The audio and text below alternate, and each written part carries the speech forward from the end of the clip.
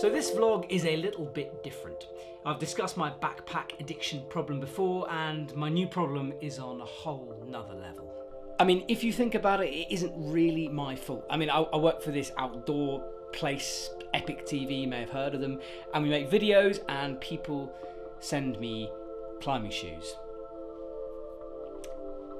Let me show you.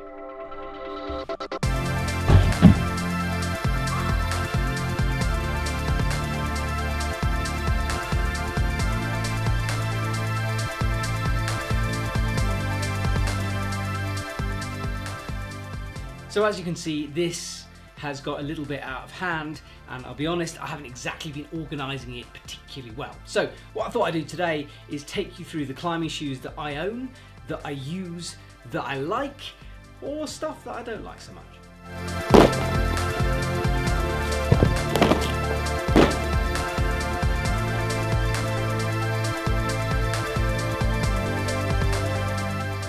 Okay, so I'm going to take you through the climbing shoes that I've currently got in my cupboard.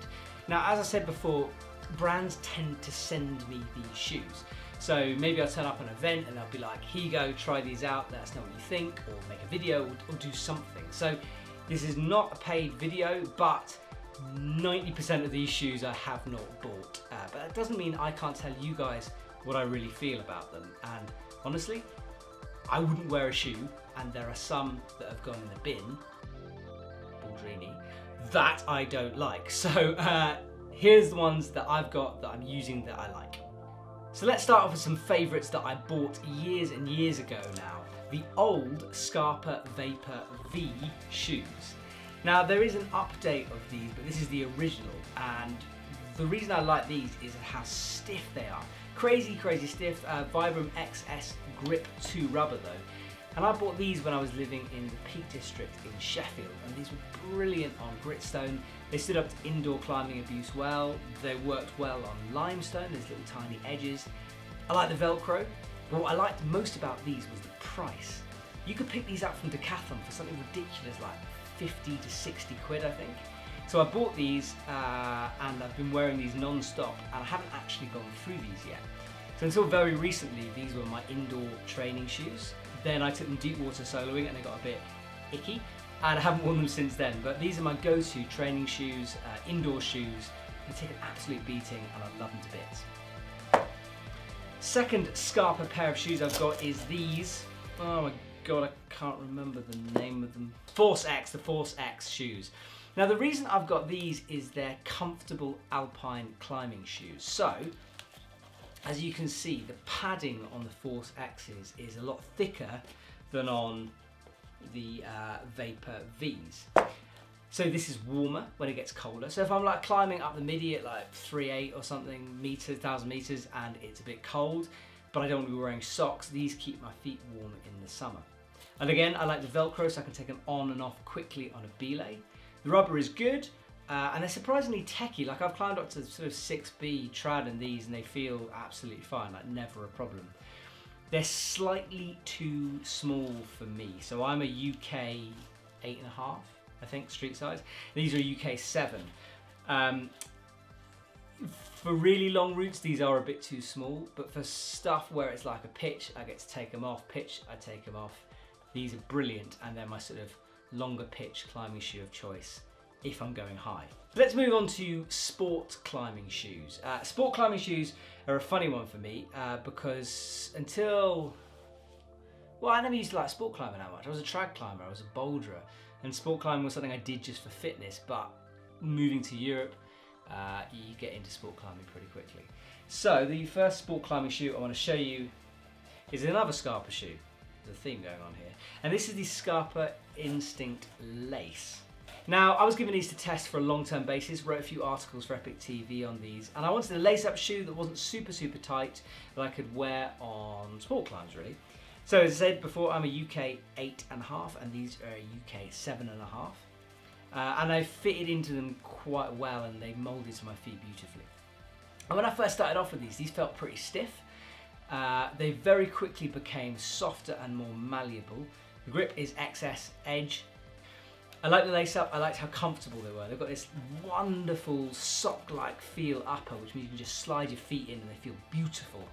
However, as you can see from the sort of shape of them, where it's like a weird zigzaggy shape, they do not keep their shape particularly well. And they've gone a sort of a little bit soggy, if that means anything. So I find if I'm climbing an indoor holds, there's not quite enough pressure on those little holds and they get just a bit wishy-washy, and the same on outdoor climbs. So these started off brilliant. I liked them less as I wore them more, and now this is again sort of like more of a comfortable shoe, or an indoor shoe for me. I don't know about this, like it's probably the most comfortable shoe I've ever worn, and I really enjoyed them for the first 6 months, and then, well, 6 months, 4 months of me wearing them, and then, yeah, lost my sight for them a little bit, but still a cool shoe. The next one I have to talk about because I've raved about it on Epic TV is the 510 Blanco. Now, I went through this phase where I decided that stiff shoes were old-fashioned and I should be looking at more soft shoes and all that kind of stuff.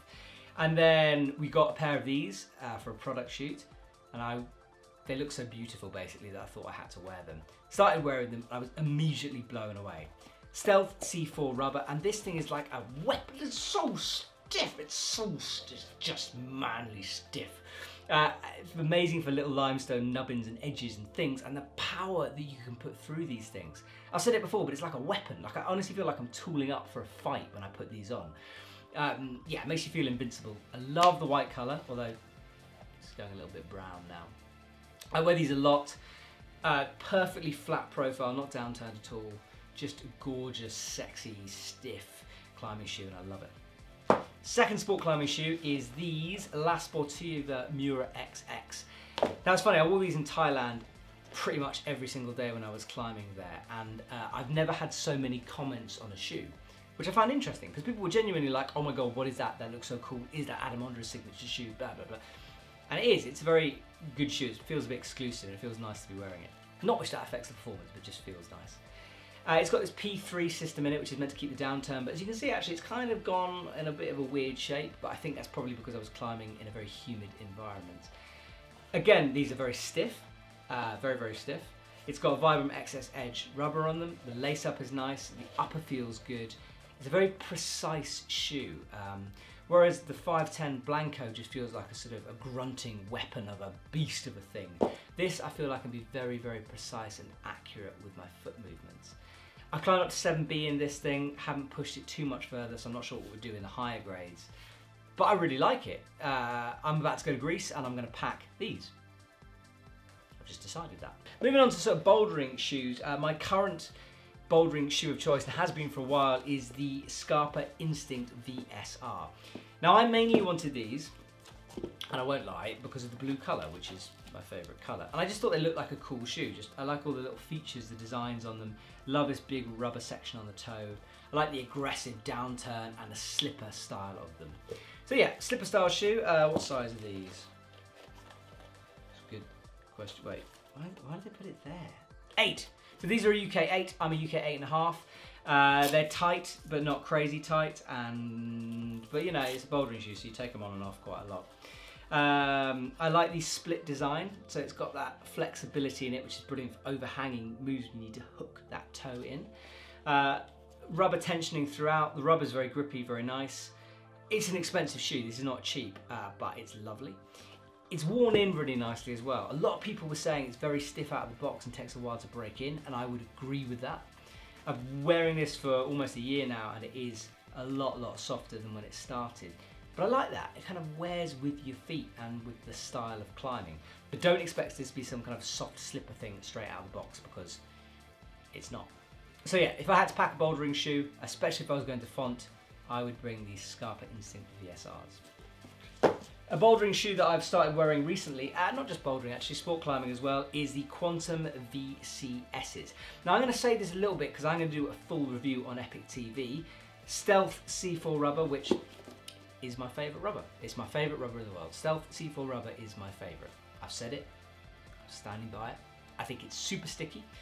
It's not the most durable thing in the world, but it's so sticky and so positive that I don't care about that. Like, that's a minor bad thing. So these are very cool. I'm going to do a full review on Epic TV. I'll give you one good point, one bad point. The good point is just the amount of grip you get out of these, and that's to do with the Stealth C4 rubber. It's to do with the stiffness of them. They're really stiff, especially in this midsole section.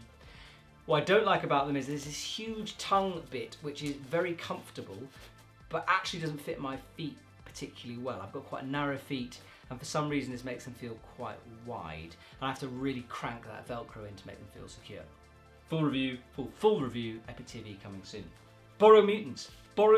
So, I love these shoes, absolutely love them. I filmed a vlog with these when I first used them, and I literally started wearing them and wore them for everything. Sport climbing, bouldering, trad climbing, big climbing, everything I had the Boreal Mutants on. And they're still going strong. Like, they're still going. And I have battered these things. Zenith rubber, which is something I'd never used before, but I'm very impressed with. This lateral torque system keeps everything stiff. So it's got that flexible midsole section, but it has got that stiffness to it. I like the single strap, almost like a slipper. Really comfortable, slip it on, like a slipper, beautiful. This front bit is made of a sort of, it's not a single piece of rubber, it's like sprayed on Zenith rubber. And I thought it would just flake off and be gone in a couple of months. And it started to, there are little bits, little holes appearing, but generally it stayed pretty much on the shoe, which I'm actually impressed by and didn't expect it. This is now my indoor climbing shoe. So whenever I go training, I wear these because they're a bit more comfortable than these. And these feel a bit blocky, whereas these feel very soft and delicate and just homely. You know, a climbing shoe? This is a homely shoe. So this is my climbing shoe of choice indoors and for training.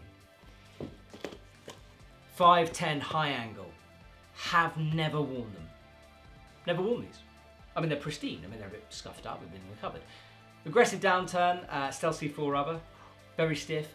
As we all know, this is like the comp climber's shoe of choice. You see all of them wearing it. This is the old model, so the new model has stopped that Smurf feet thing. So these dye your feet blue, basically. I don't know why I haven't worn these yet. I just haven't got around to it, really. So yeah, these are for when everything else breaks. And finally, a brand new pair of Mad Rock drones. Ooh, so shiny. I've been trying to keep them in the box to keep them shiny. These are their new very aggressive downturn shoes, and they're gorgeous, beautifully designed. This huge toe patch here, which is really cool. Split midsole, not all the way, which is interesting. Never climbed on a shoe like that before. It's a weird Velcro system where you can strap it in two ways. Now, I can't wait to try these, but they are slightly too small for me. So this is a UK 8, and they're really on the tight side, which is unusual. So yeah, a little bit tight. Perhaps too tight, but time will tell. They might ease into my feet, but yeah, we'll see. These are Mad Rock Drone, I didn't even call them a name, what are they? Mad Rock Drone HVs. Coming soon. So there you go. So out of my collection, if I had to pick a sport climbing shoe, La Sportiva Mura XX, the Adam Ondra signature. If I had to pick a bouldering shoe, Scarpa Instinct VSR, especially in Fontainebleau. And my indoor climbing shoe, Boreal Mutants, which has to take probably the award for one of my favourite shoes in the last 2 years, because it's a do-everything, absolute beast. And I didn't expect to love it, and I love it. That's it. That is it. Shoe's done. I've wrecked my apartment. All links for stuff like this, if the Epic TV shop sell it, will be in the copy below this episode. So yeah, check them out. It's my recommendations. I am in no way an expert, nor really know what I'm talking about, but I climb quite a lot, and I wear a lot of shoes, so yeah, that's it. Bye.